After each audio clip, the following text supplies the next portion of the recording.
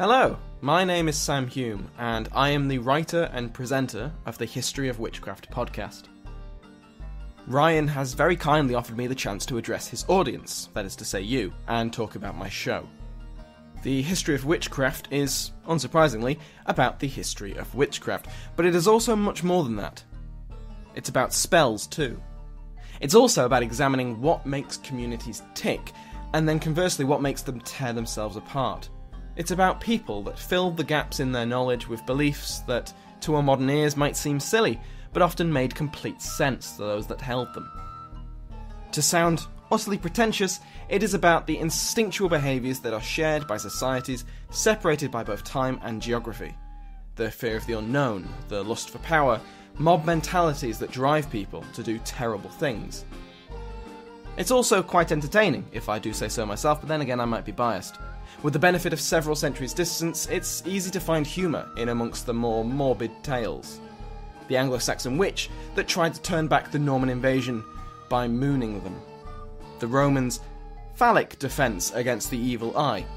The Genevan husband who, after complaining about Halloween festivities, was tied to a horse while his neighbours dressed as his wife and then beat him with sticks. There are many traditions, folktales and superstitions that fall under the umbrella of the history of witchcraft, and over the course of the podcast I'm sure we'll cover most of them. Thanks again to Ryan for offering me this opportunity, and I'll now leave you to enjoy his dulcet tones, keen mind, and incredible knowledge about the ancient world. Is that enough flattery, Ryan? It's too much? In all seriousness, the History of Ancient Greece is one of the best podcasts out there, and Ryan is a genuine treat to listen to. He manages to craft a narrative that's both cohesive and entertaining out of the smallest fragments of sources, and gives us a nod and a wink whenever Herodotus gets slightly too imaginative. All that's left for me to do is to thank you, the listeners, for hearing me out. If, after this episode, you decide to give the History of Witchcraft a listen, you can find the show on all good podcatcher apps, as well as through the show's Facebook page. I hope you enjoy this next episode of the History of Ancient Greece. I know I will.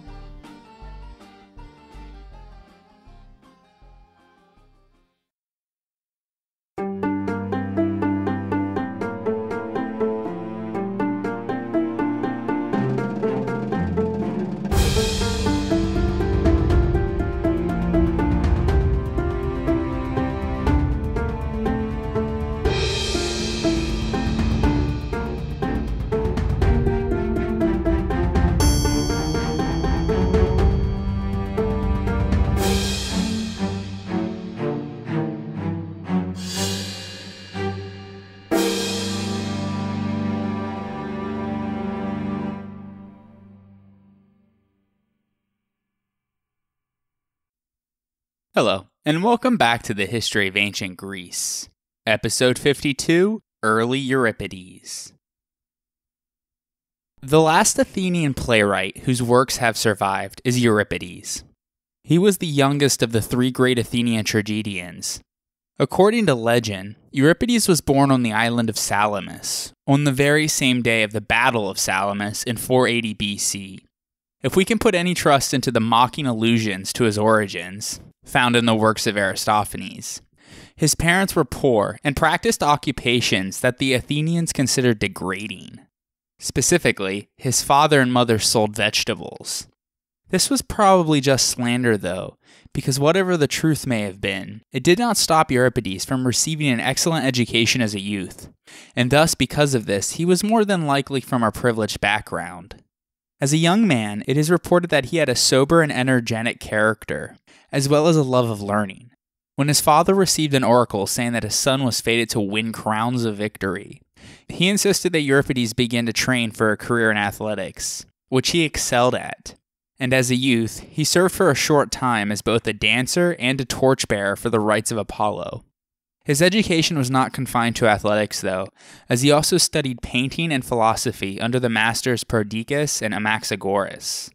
Presumably, after coming to the conclusion that his father had guessed the meaning of the oracle wrong, the young Euripides realized that he was destined for a career on the stage. He initially performed as an actor, but his voice was not strong enough, so he concentrated on his role as a playwright.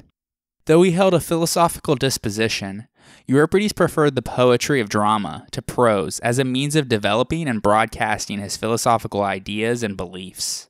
These beliefs, as we will see, differed in many ways from what others perceived around him. Euripides first competed in the city Dionysia in 455 BC, just 1 year after the death of Aeschylus, but it was not until 442-441 BC that he won a first prize. Altogether, his plays won first prize only 5 times, undoubtedly because the ideas expressed in his plays pushed the boundary of what was customary to his audiences. Tragic poets were often mocked by comic poets during the dramatic festivals, and Euripides was parodied more than most. Aristophanes scripted him as a character in at least 3 plays.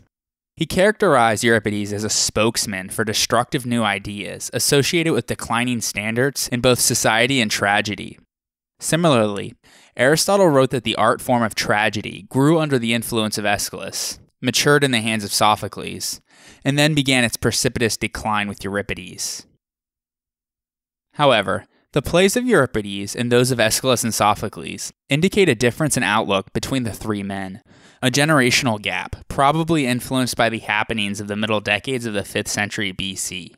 Aeschylus still looked back to the Archaic period, while Sophocles was in transition between the 2 periods, and Euripides was fully imbued with the new spirit of the classical age.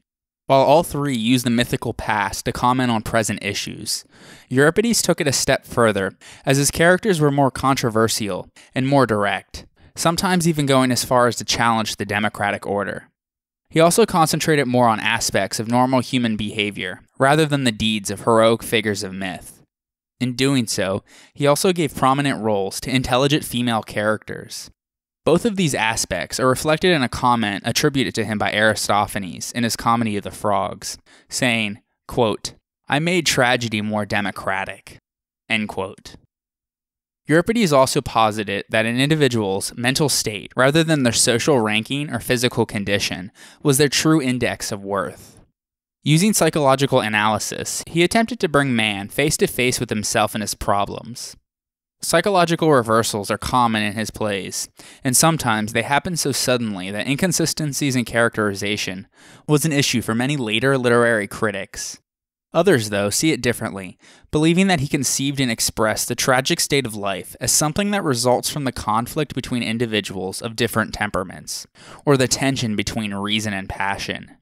Most often, the tragic element of his plays derives from the suffering of the main character and their inability, no matter what they try, to improve their situation.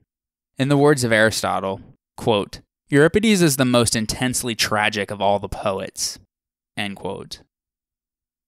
Another difference with his contemporaries is that Euripides' plays often begin in a boorish and simple manner.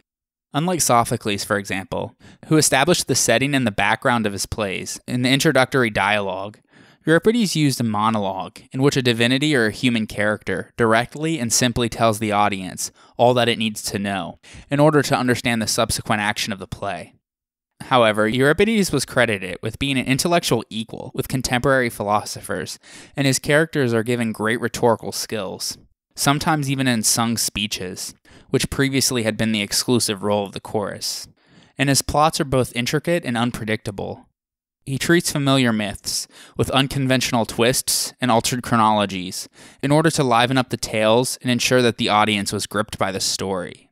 His works often express the intellectual spirit of his time, that being the logical analysis of institutions and values, and the reevaluation of traditional ideas, such as religious and moral beliefs.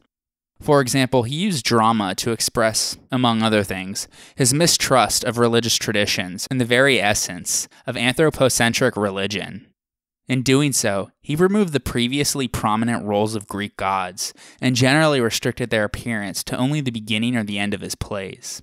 In fact, he was often criticized for doing this by his contemporaries, as well as for his frequent use of convenient coincidence in the form of the deus ex machina at the end of many of his plays. When this occurs, his gods appear lifeless and mechanical, simply hanging on a crane. This has been condemned by some as unimaginative, while others see it as a commentary on his skepticism about the gods in general. For Euripides, the gods were as full of life as the ones hanging on his cranes. Aeschylus had written his own epitaph commemorating his life as a warrior, fighting for Athens against Persia, without any mention of his success as a playwright, and Sophocles was celebrated by his contemporaries for his social skills and contributions to public life as a state official. But there are no records of Euripides' role in public life, except as a dramatist. We do know that Euripides had 2 disastrous marriages because both of his wives were supposedly unfaithful. As a result, the already antisocial Euripides was said to have become a brooding and bookish recluse, who shunned all forms of laughter and made a home for himself in a cave on Salamis. Aristophanes mocks him here too, saying that he lived depressingly in an unkept home, surrounded by the tattered costumes of his disreputable characters. Regardless, in his cave home at Salamis, he supposedly built an impressive library that was considered one of the most comprehensive private libraries in Athens. This so-called Cave of Euripides has been tentatively identified, thanks to the discovery of a fragmentary black figure skyphos dating to the late 5th century BC that has the name of Euripides inscribed upon it. However, the inscribed letters are written in a manner that would have been used in the Hellenistic or Roman period, which seems to signify that he might have had fans of some sort, bringing votive offerings to his old stomping ground. It is not specified whether his home was still standing or if it was just a shrine at that point. Most scholars, though, believe that the account that he composed his works in a cave on Salamis was a later tradition, and it probably symbolizes the isolation of an intellectual who was rather ahead of his time, and not real physical isolation. Regardless, the impression of Euripides that has been passed down by his contemporaries is of a haughty, solitary man, withdrawn from the world, skulking, melancholy, and unsociable. In the Frogs, composed after the deaths of both Aeschylus and Euripides, Aristophanes imagines the god Dionysus venturing down into Hades in search of the best poet to bring back to Athens. After a debate between the 2 deceased bards, the god brings Aeschylus back to life, because he is more useful to Athens on account of his wisdom, rejecting Euripides as merely clever. Such comic evidence suggests that although the Athenians admired Euripides, they also mistrusted his intellectualism, at least during the long war with Sparta. One of his earliest surviving plays, Medea, includes a speech that he seems to have written in defense of himself as an intellectual ahead of his time, though he put it in the mouth of the play's heroine, saying, quote, "If you introduce new, intelligent ideas to fools, you will be thought frivolous, not intelligent. On the other hand, if you do get a reputation for surpassing those who are supposed to be intellectually sophisticated, you will seem to be a thorn in the city's flesh. This is what has happened to me." End quote. So as you can see, Euripides was what we would call a misunderstood genius. And like most misunderstood geniuses, he wasn't fully appreciated during his time. However, 19 of his roughly 95 plays remain intact, along with fragments, some substantial, of 9 others, meaning that more of his plays have survived to a modern audience than those of both Aeschylus and Sophocles combined, even though during his lifetime, he achieved significantly less success at the Dionysia than those 2. This was partly due to mere chance, and partly because, regardless of what Aristotle might have believed, his popularity grew as theirs declined, and his plays continued to be applauded, while theirs came to seem archaic. He became much admired in the Hellenistic period as a cornerstone of ancient literary education, along with Homer and 2 4th century BC men, Demosthenes and Menander, both of whom we will discuss in future episodes. And thanks to the 1st century AD tragedian Seneca, who adapted many of Euripides' works for a Roman audience, it was Euripides, not Aeschylus or Sophocles, who was the muse that presided over the rebirth of tragedy in Renaissance Europe. Last episode, we discussed the partially preserved satyr play, The Trackers, by Sophocles. Well, now we are going to discuss the only known satyr play to survive fully intact from antiquity, that being Euripides' Cyclops. It has an unknown date of production. Just to recap, a satyr play was a story taken from myth and then adorned with a chorus of satyrs. It was the 4th play performed at the Dionysia. This one, in particular, mixes the myth of Dionysus' capture by the satyrs with the well-known episode of Polyphemus, the cannibal Cyclops found in Homer's Odyssey. Although it is a comical, burlesque-like story, the meter is iambic trimeter, which is the meter of tragedy rather than comedy. This play offers an eccentric view of a mix of worlds, contemporary Athenian, Homeric, and fantasy. The island of Sicily is the setting for the play, Mount Etna in particular.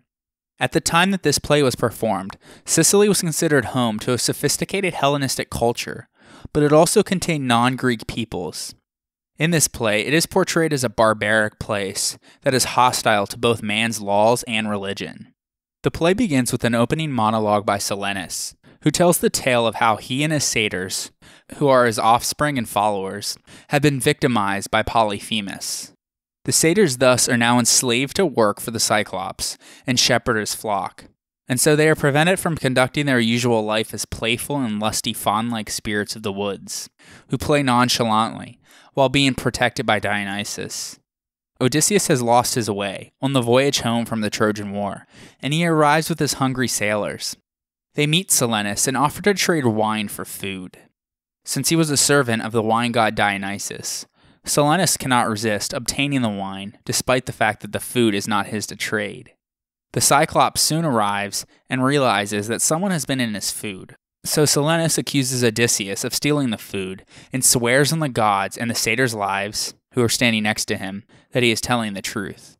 As a sort of comic digression, Odysseus then has a lively debate with the Cyclops, arguing against their brutality and in favor of morality, laws, justice, and hospitality. The Cyclops talks in support of personal advantage and pleasure. He considers the idea of social justice as a fraud created by the weak for protection against the stronger, and claims that the only thing worthy of worship is wealth. After this debate concludes, the Cyclops brings Odysseus and his crew inside of his cave, where he then begins to devour some of them. Odysseus, though, manages to sneak out and hatches a scheme to get revenge. He gets the Cyclops and Silenus to drink from a wineskin together. The Cyclops, who is unaccustomed to drinking wine, becomes good and drunk and starts shouting that he has seen the gods. He then begins to call Silenus as Ganymede, the beautiful Trojan prince that Zeus made his immortal cupbearer, and steals him away into his cave, with the implication that he is about to do something sexual to him. It wouldn't be the first time that two unlikely people hooked up when alcohol was involved. Anyways, with the Cyclops now distracted, Odysseus executes the next phase of his plan. The satyrs initially offer to help, but later become afraid and offer a variety of absurd excuses when the time for action actually comes. The annoyed Odysseus gets his crew to help instead, and together they burn out the Cyclops' eye with a giant metal rod after he has passed out, either from inebriation, physical exertion, or both. Since Odysseus had told the Cyclops earlier, when questioned, that his name was No Man, or Nobody, the Greek outis, when the Cyclops yells out, who was responsible for blinding him, he says that, "No man has blinded me." The satyrs mockingly have some fun with him over it. As he was about to sail away, Odysseus makes the mistake, however, of blurting out his true name as a result of his big ego. Although he successfully makes his escape, the rest of the troubles Odysseus faces on his voyage home are related to this act, as he then faces the wrath of Poseidon, the father of Polyphemus. The rest of Odysseus' story, as we mentioned, can be found in Homer's Odyssey. The shorter play, Rhesus, has been conventionally attributed to Euripides, but its authorship has been disputed since antiquity. Even most modern scholars are skeptical. Regardless, it is generally believed to have been written before 440 BC. The play takes place during the Trojan War, on the night when Odysseus and Diomedes sneak into the Trojan camp. This story is also relayed in Book 10 of Homer's Iliad, though in this version, the part with Dolon is pushed to the background, and much more is revealed about Rhesus and the reactions of the Trojans to his murder. The play begins in the middle of the night. Trojan guards on the lookout become suspicious of enemy activity when they see bright fires in the Greek camp. They promptly inform Hector, who almost issues a general call to arms, before Aeneas makes them see how ill-advised this would be. Aeneas argues that their best bet would be to send someone to spy on the Greek camp and see what the enemy is up to. Hector agrees, and so Dolon volunteers to spy on the Greeks in exchange for Achilles' horses when the war is won. Hector accepts the deal and sends him out. Dolon leaves wearing the skin of a wolf and plans on deceiving the Greeks by walking on all fours. Rhesus, the neighboring king of Thrace, arrives to assist the Trojans soon after Dolon sets out. Hector berates him for coming so many years late, but ultimately relents, deciding that it was better to be late than never at all. Rhesus says that he intended on coming in the beginning, but was sidetracked, defending his own land from an attack by the Scythians. Meanwhile, Odysseus and Diomedes, who had made the bright fires, had already left the Greek camp. On their way into the Trojan encampment, they run into Dolon, whose wolf disguise didn't deceive them. They capture and interrogate him, ultimately finding out the positions of the Trojan allies. When they are finished with him, they kill Dolon and strip him of his armor. They then continue on to complete their mission. When they reach the encampment with the intention of killing Hector, Athena guides them to Rhesus's sleeping quarters instead, because they were not destined to kill Hector. That was set aside for somebody else. Diomedes slays Rhesus and others while Odysseus takes his prized horses and chariot before making their escape back to the Greek camp.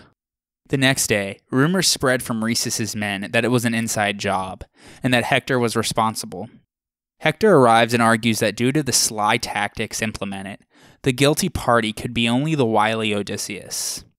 The mother of Rhesus, one of the 9 muses, it's not entirely sure which, then arrives and lays blame on Odysseus, Diomedes, and Athena. She also announces the imminent resurrection of Rhesus, who will become immortal, but will be sent to live in an underground cave. This is where the play ends. For continuation of this story, start with Book 11 of Homer's Iliad. The earliest surviving play that we can firmly attribute to Euripides, though, is Alcestis. It was performed as the 4th part of a tetralogy of unrelated plays, for which he won 2nd place at the city Dionysia in 438 BC. This arrangement was abnormal, as the 4th part was traditionally a satyr play, as we have mentioned. In fact, although Alcestis is labeled as a tragedy, it contains numerous elements of a satyr play, so it's a very unusual play indeed. Long before the start of the play, King Admetus of Pherae, in Thessaly, was one of the Argonauts and took part in the Caledonian boar hunt. He was famed for his hospitality and justice. When Apollo was exiled from Mount Olympus and sentenced to 9 years of servitude for killing the python at Delphi, he chose Admetus as his home and became his herdsman. During his time there, he helped Admetus win the hand in marriage of Alcestis, the daughter of Peleus, the king of Iolcus. Alcestis had so many suitors that Peleus dictated an apparently impossible task to the suitors, stating that in order to win the hand of Alcestis, they must yoke a boar and a lion together to a chariot. Well, with the help of Apollo, Admetus harnessed the yoke with the animals, drove the chariot to Peleus, and thus married Alcestis. The greatest gift Apollo gave to Admetus, though, was that he persuaded the Fates to grant him the privilege of living past the allotted time of his death. The Fates usually did not give out such a privilege, but they were persuaded to make an exception after Apollo got them drunk. The gift, however, came with a price, as Admetus had to find someone else to sacrifice their own life for his when Thanatos, or death, comes to claim him.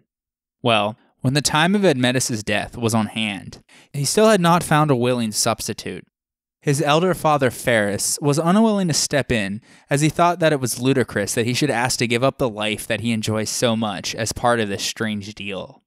Finally, Admetus' devoted, young, and beautiful wife, Alcestis, agreed to be taken in his place, because she wished not to leave her children fatherless, or to be deprived of her husband.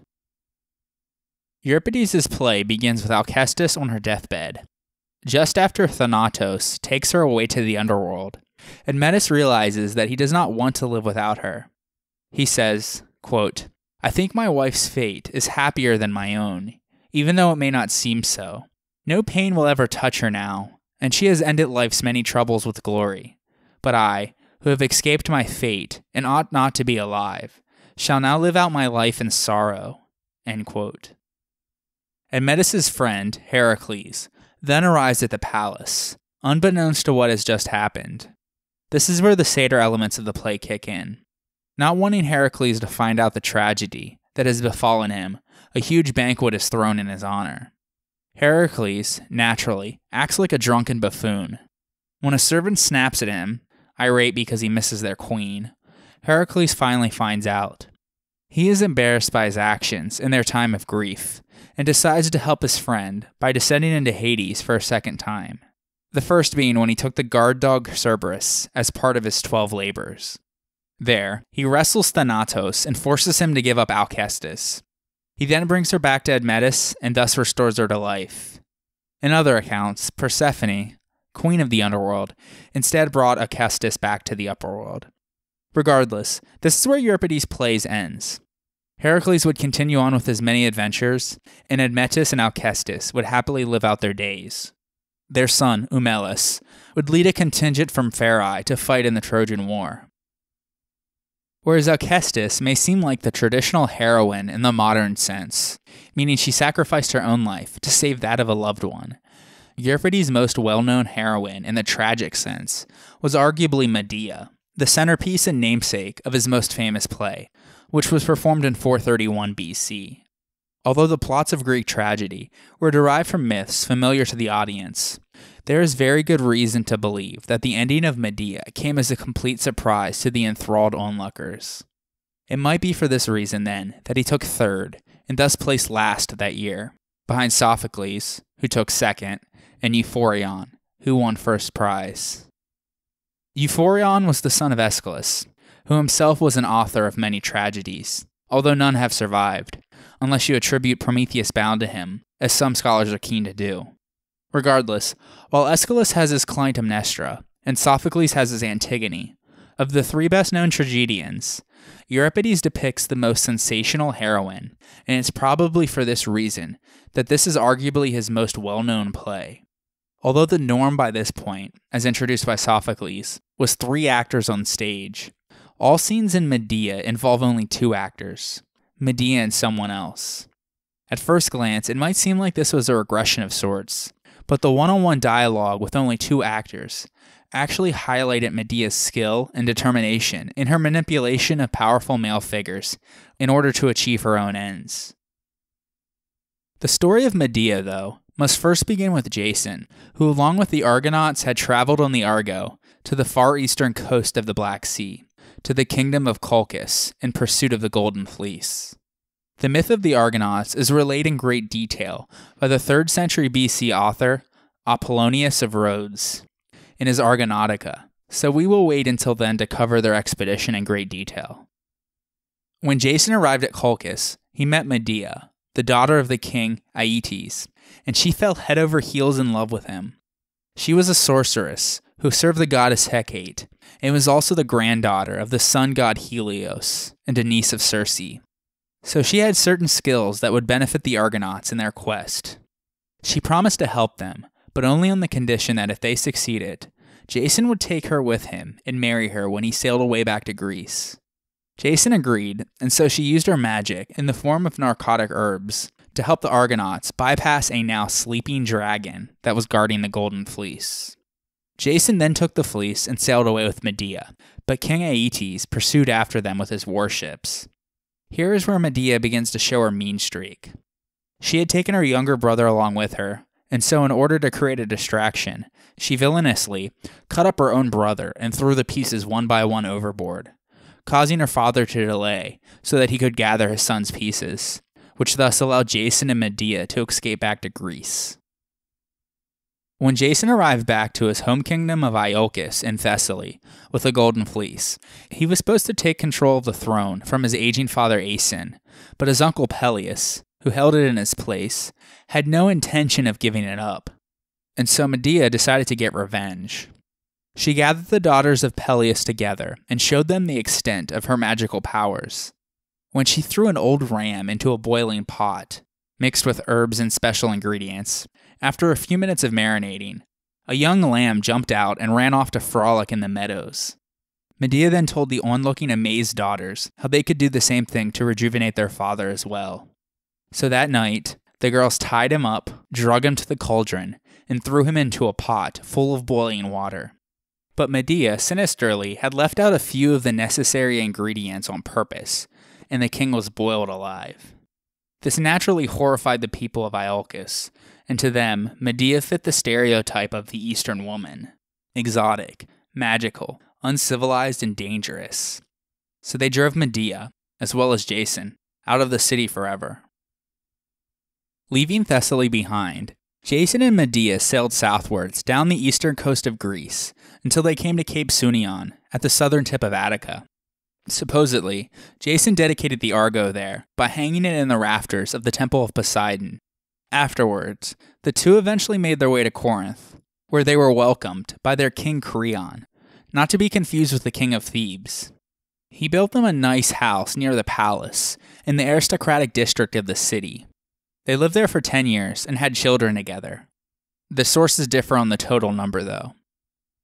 As time went on, Jason began to grow bored, as there was no great adventure any longer, or a position of authority in Corinthian society that he could obtain. Eventually, though, Creon suggested to Jason that he leave Medea and marry his own daughter, Glauce, also called Creusa in some sources. Since Medea was a foreigner, his relationship with her came with no political benefits. But if he married Glauce, he and his children with her would become heirs to the Corinthian throne. Jason was thrilled at this idea, but he somehow needed to get rid of Medea from the picture in order to fulfill his ambitions. Although he no doubt thought that this would be an easy task, it turned out to be personally devastating for Jason. And Euripides' portrayal of Medea is centered on a wife's calculated desire for revenge against her unfaithful husband. The play begins with Medea learning of Jason's plans to leave her in order to marry Glauce. Medea had already borne Jason children, so his plans to leave her flouted the traditional social code governing marriage, as a husband had no moral right to divorce a wife who had fulfilled her primary duty by bearing legitimate children, especially sons. The nurse opens the play in front of Jason and Medea's house, explaining that Medea is not eating because she is grieving and is brooding with hate. She is distraught with anger and confusion at how Jason could leave her for another woman. And so the nurse is foreshadowing that something terrible is about to happen. Then, the attendant arrives with Medea's 2 sons, with the news that Creon is planning on banishing her and her 2 sons from Corinth. The nurse is astonished that Jason would allow this, but the attendant explains that the king is worried that Medea might become violent because she's desperate and full of hatred. Inside the house, you hear anguish and despair. At that time, the chorus walks up. They are essentially the neighbors who drive the action. They encourage her to come out of the house. Eventually, Medea takes their advice and does come out, at which point she gives her famous speech, griping and complaining about the lot of women. At one point, Medea says, quote, "We women are the most unfortunate creatures. First, with an excess of wealth, it is required for us to buy a husband, and take for our bodies a master, for not to take one is even worse. And now the question is serious, whether we take a good or a bad one, for there is no easy escape for a woman, nor can she say no to her marriage." End quote. This is just an excerpt, but the speech essentially discusses how women are dependent on men for their happiness. It's ironic because it's a 5th century BC play where a woman is griping about being subordinated since a husband actually had all the rights. In Athenian society, if a husband decided to leave his wife, she was destitute and couldn't do anything but return to the house of her father, or brother if her father wasn't alive, until she could find another husband. Essentially, Athenian women were always under the care of a man, with their relationship to a man being that of a servant to a kyrios, the Greek word for lord. She says that she's in the worst situation, though, because she's without a home, and she has no land of her own, since she has cut herself off from her father and killed her own brother, and so she truly has no one to turn to. There is a question of power here, similar to the battle of the sexes, on stage and in myth, where Medea must decide whether to suffer and die or to assert herself. Medea, however, is not at all the compliant and passive female that the average Greek male in the audience would have been used to. She was unwilling to be trampled upon by Jason's aspirations, and one consideration that drives the plot of the entire story is with what can Medea, suffering intensely the common plight of women, find some leverage to exercise her own power and take charge of the situation against Jason, who has all the obvious advantages. Medea does indeed find the strength that she possesses, She says, quote, "A woman dreads the sight of cold steel and shrinks from contending with the sword face to face with a man. But wronged in love, no other soul can hold so many thoughts of blood." End quote. She turns to her own magical powers as a woman in order to fight back.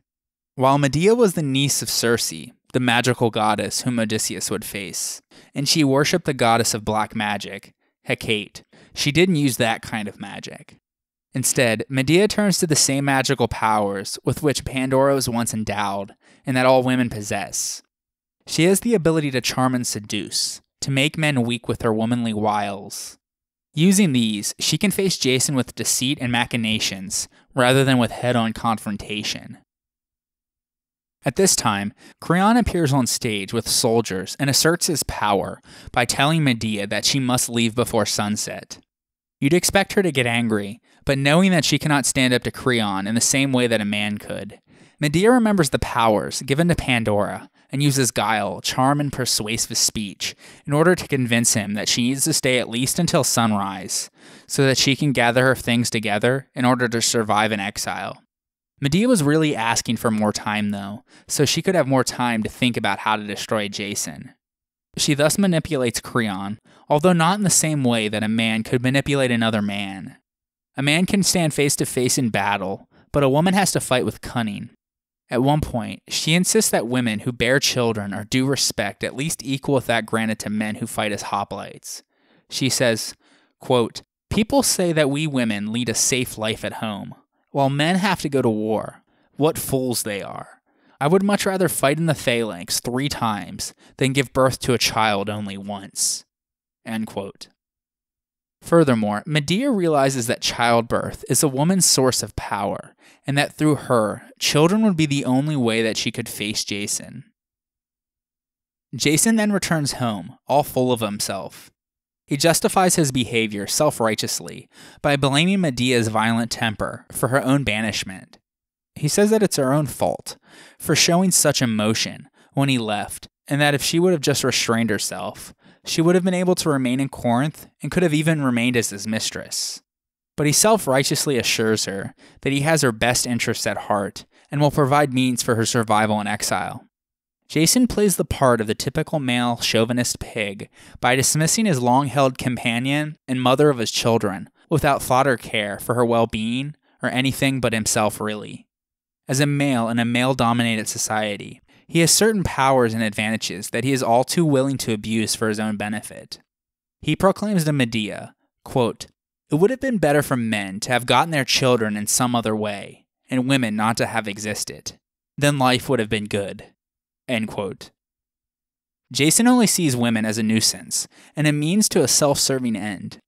Jason, though, does not have much self-awareness, and so his boasting and self-righteousness only infuriates Medea even further. When he finishes boasting, Medea curses at him and drives him out of their home. As the chorus sings of the difficulties of exile, Aegeus, the king of Athens, arrives with his attendants on a state visit to see his old friends in Corinth. He finds Medea in her sad and angry state. She tells him how Jason has wronged her and asks that in her exile, if she could come to Athens since she has no place to go. Aegeus is hesitant, though, because he didn't want to make the king of Corinth angry. So Medea starts thinking. She knew that Aegeus had gone to Delphi to find out why he wasn't able to produce any children, but he didn't get the answer that he was looking for, or more precisely, he didn't understand what the oracle was telling him. We discussed this in episode 24. Anyways, children are what men want the most, in order to carry on their name into the future. And she promised to give him magical herbs to end his fertility if he gives her a home. A desperate Aegeus agrees, and then leaves, fully unaware of what was about to happen. As Medea finally realizes what would crush Jason, she realizes that men need women to have children, their protection against old age, and their only hope of immortality. By procreation, men pass on their seed, and in a sense, can live on forever through them. Medea, therefore, taps into her own sources of womanly power to do battle with Jason, to harm him in the most brutal and profane way imaginable, cutting him off from immortality by ending his present bloodline and blocking any chance he has of starting over again. Her victory will be personally devastating, but nonetheless complete. Medea now has decided to use her children in order to get back at Jason. So she takes a golden crown and a robe and smears them both with poison, unbeknownst to anyone else. When Jason returns, she uses guile, begging him for forgiveness, and asks him to give these 2 items as gifts to his new bride. She further asks if their sons can take them so that Glauce would be taken by the 2 children and would want to keep them for herself instead of sending them into exile with their mother. She's playing on Jason's desperation for their children, and their innocence likely would cause Glauce to accept the gifts. He agrees, and so Jason, the attendant, the nurse, and the children head off for the palace. With this, Medea can't do anything but wait, and there's a long scene where she worries herself into a frenzy. Eventually, the attendant returns with the news that Medea must leave immediately because something horrible has happened. He won't say what it is, but the nurse arrives and explains. Glauce liked the gifts very much, and so she put them on, but immediately the poison began eating away at her flesh. She began to catch on fire, but she could not get the robe off. So Creon tries to help, but his own skin begins to burn. The tradition at Corinth is that she ran and jumped into the fountain, one of its oldest monuments, known as the Fountain of Glauce, but she couldn't get the robe off, and she drowned in the process, as well as her father, who jumped into the fountain to try to save her. Naturally, Medea is very happy at this news, but she knows that Jason still hasn't lost everything yet. A wall painting from Pompeii does a very good job at foreshadowing what's about to happen next. Medea, who is shown concealing a knife, is torn between her love for her children, who are playing innocently with the attendant, and her hatred for Jason. Medea is so desperate for revenge that she has convinced herself that she must kill her own children, meaning Jason's immortality, in order to get back at him. He would thus have no more children, and the woman that he could have gotten more from is also now dead. So Medea goes back into the house to execute the final phase of her devious plan. At this point, a crushed Jason arrives back at their house, only to hear the sound of his children screaming. At this, the chorus is horrified, and the house is locked. Realizing what is happening, Jason bangs on the door ferociously until Medea eventually comes out. At the sight of her carrying the dead bodies of her 2 children, Jason collapses in grief. Then, he curses her and tries to kill her, but she is protected by her magic and her grandfather Helios, who sends down a chariot to whisk her away. When this play was put on, the scene was accomplished using the mechany, the crane-like device usually reserved for the appearance of a god or goddess. Medea then rides off in the chariot to Athens, with the bodies of her 2 dead children, leaving behind a broken Jason. The chorus of Corinthian women lament the horrors of what just happened. Medea, though, will come to play a role in the Aegeus and Theseus saga at Athens, which we also recounted in episode 24. A vase painting from southern Italy dating to around 400 BC shows the infamous last scene. Medea is dressed up in Eastern garb in the chariot of Helios, pulled by large snakes, suggesting her magical and poisonous ways. Down below her are the lifeless bodies of her 2 children. The attendant is crying, and Jason is shocked at the whole scene. Before the 5th century BC, there seems to have been 2 variants of the Medea myth. According to one, Medea killed her children by accident, while the other blamed their murders on the angry citizens of Corinth. And so, Medea's deliberate murder of her children then appears to be Euripides' own invention. The play concludes with Jason back at Cape Sunion. He sits under the Argo in the Temple of Poseidon, grieving for the glory days, when a plank from the boat above falls off and hits him on the head, killing him in a humiliating manner. The questions that Sophocles posed about the society in which he lived seem tame compared with the more searching critiques of Greek values that appear in Euripides' plays. In Medea, Euripides used the tale of Jason, the celebrated leader of the Argonauts, in their quest for the Golden Fleece, to undermine conventional views of what makes a hero. He has such confidence in the excellence of the Greek way of life that even when he has decided to abandon Medea to marry a Corinthian princess, he boasts of the benefits he has given to her by rescuing her from a barbarian land and transplanting her to Greece. Predictably, these arguments do not sit well with a highly intelligent witch who has the advantage of a non-Greek perspective. The bitter laments of Medea enable the audience to see things differently, as she details the constraints on her life as a woman in a Greek city. Jason's shameful rationalizations for his actions raise serious questions about a society that makes heroes of such men. Furthermore, Medea is widely seen as a proto-feminist text to the extent that it sympathetically explores the disadvantages of being a woman in a patriarchal society. In conflict with any sort of sympathetic undertone, though, is Medea's barbarian identity, which would antagonize a 5th century BC Greek audience. Greek tragedies, however, were not morality plays, and when in the play's horrifying conclusion, Medea decides to take vengeance on Jason by killing their children, and thus subverting her proper role as a wife and mother, even those in the audience who were sympathetic to her plight probably shifted their sympathy to the bereaved father, in the same way that Sophocles' audience must have felt for the harsh Creon, when his actions led to the death not only of Antigone, but of his own wife and son as well. Medea was only one of the plays in which Euripides explored the dynamics of the conflict between reason, which could justify Jason in deserting his wife, who had risked her life for him in her youth for a more advantageous situation, and passion, which could move a mother to kill her own offspring.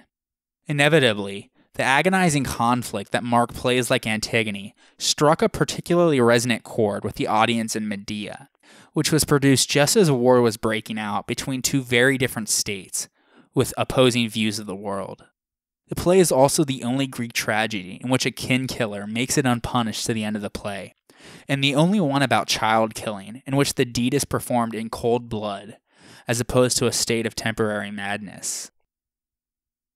Hippolytus was produced in 428 BC, and was part of a trilogy at the city Dionysia, for which Euripides took first prize. Iophon, the son of Sophocles, took second place. He wrote around 50 plays, of which only a few fragments have survived. Ion of Chios won third. He lived from around 490 to 420 BC, and was another prolific dramatist in the 5th century BC. Sadly, though, of his many plays and prose works, only a few fragments have survived. According to Plutarch, though, he enjoyed the patronage of Cimon, and severely criticized Pericles in some of his works. He also wrote lyric poems, comedies, epigrams, paeans, hymns, and elegies, and after the death of Aeschylus, was when he started to get into tragedy writing. Although he may have written upward of 40 tragedies, he only won first prize once. However, the year he did win, he also won the dithyrambic competition, both at the same city Dionysia, and so to celebrate, he presented every Athenian in attendance with a pitcher of Chian wine. Strabo mentions him as a man of considerable wealth, and among the most celebrated men of Chios. Anyways, back to the play that beat Ion for first prize in 428 BC. Euripides' Hippolytus is set in the Peloponnesian city of Troezen, where Theseus, the king of Athens, is serving a year's exile after he murdered a local king and his sons.